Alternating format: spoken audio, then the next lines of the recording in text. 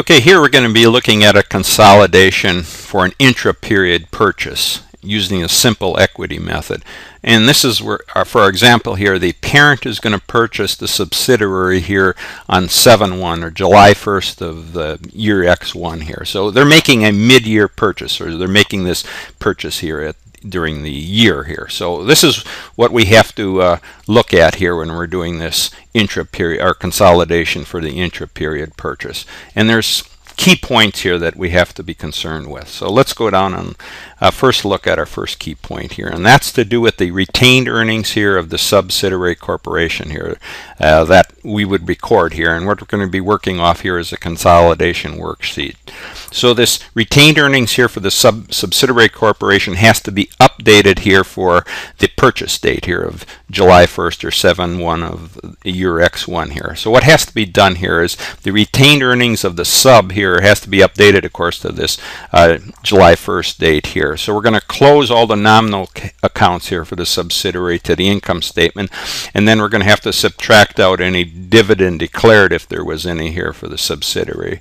So the retained earnings would include any income or loss for the first 6 months of the year, less any dividends that were declared. So let's just go up here and look at our little diagram here. So we're going to take our net income here and close it to the retained earnings. So we take our revenues here, they're going to go to retained earnings, the expenses to the retained earnings, and the cost of goods sold here to the retained earnings. And we're going to also deduct any dividends. They're going to be going to the retained earnings. Now this here represents the first 6 months of earnings for the subsidiary here. This is the subsidiary's first 6 months, and this dividends here would represent any dividends that were declared here for the first 6 months. That would be the January 1st through the July 1st date here for these this net income here and this dividends declared.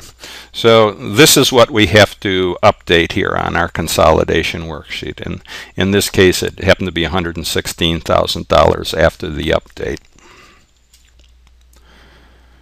Okay, the next item that we have to be concerned with is the investment account here, the parent's investment account here in the subsidiary, and that has to be updated here through the end of the year at 12/31 X1 date when we're making this consolidation. So let's go up here and look at it. The original cost here at the purchase date, or what the parent paid for the subsidiary, was $212,800, and that is based here on the purchase date of 7/1 of X1 here, and they bought an 80% interest here in the subsidiary. So what we have to now include is the income earned for the 6-month period here for the subsidiary, and any dividend paid here by the subsidiary, and this is after the purchase date. This would be the amount here between the 7/1 through the 12/31 date here, X1 date here.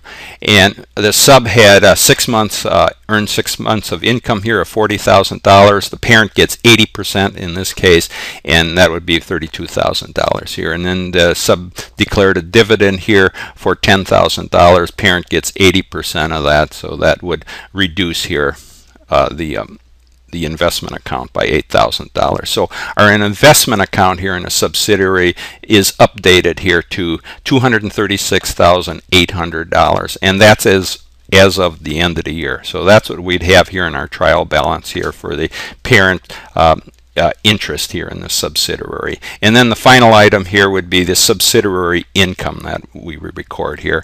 Now, on the consolidated income of the consolidated company is to include only the sub's income earned after the acquisition date. So the sub's income earned and dividends paid prior to the acquisition is included in this updated retained earnings here at the purchase date. But the subsidiary income that is included here in our consolidation is only the income earned after the purchase date.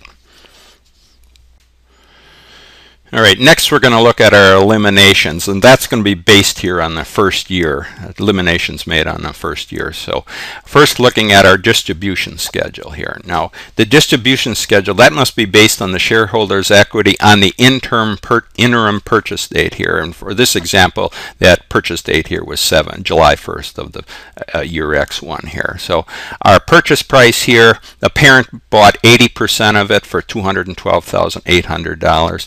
So based on that, the implied fair value would, at 100% here, would be $266,000, and the non-controlling interest would be $53,200, or 20% here of the implied fair value. And then, of course, our total equity here was based on the common stock and the retained earnings here for the subsidiary. But the point has to be made here with the retained earnings. This retained earnings balance, that had to be updated to the July 1st or the 7/1 purchase date here. And then the other item here was the excess of the fair value over the book value, or that was the difference between the equity here and the fair value of the subsidiary. And that, based on our value analysis here, we had a subsidiary's fair value of $266,000, and then the fair value of the net assets, that was calculated separately, and that was $216,000. So we had goodwill here in the acquisition, and that was for $50,000. So for our example here, this excess of the fair value over the book value, that was allocated totally to the goodwill, divided up between the parent getting 80% of it, or $40,000, and then the non-controlling interest getting $10,000, or 20% of it. Okay, next, to make our eliminations and our adjustments, and starting with our distribution schedule here. So first thing we have to do is eliminate 80% here of the equity here in the sub. So that is shown here on our distribution schedule. So going over here to our worksheet, 80,000 here would go to debit the common stock here for the subsidiary, and then the remaining, or the 92,800 would go here to debit retained earnings here for the subsidiary, and then the balancing amount here would be for $172,800, and that would reduce the investment account here in the subsidiary. And then we have to deal with our excesses here. So, and that's all based on the goodwill here. So we'd go up to debit our goodwill account here for $50,000, and then the balance would go to crediting or reducing the subsidiary investment account here for $40,000, and then the other credit here would go to retained earnings here for the subsidiary for $10,000 in this case.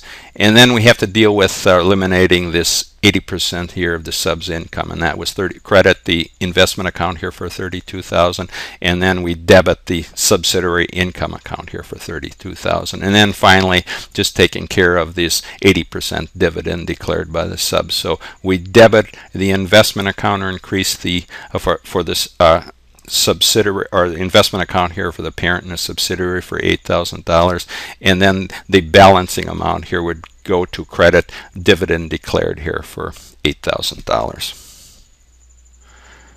Okay, and finally, to make a point here in the subsidiary income, that's recorded here on the trial balance for the parent here. For, in this case, the parent would be receiving $32,000. And the consolidated income includes only the subs income earned after the purchase date, and only this income here is distributed to the non-controlling interest and the controlling interest. Income earned and dividend paid prior to this purchase date here on 7/1 is included here in the retained earnings that we updated here on 7/1. And of that, the non-controlling interest is going to receive their share.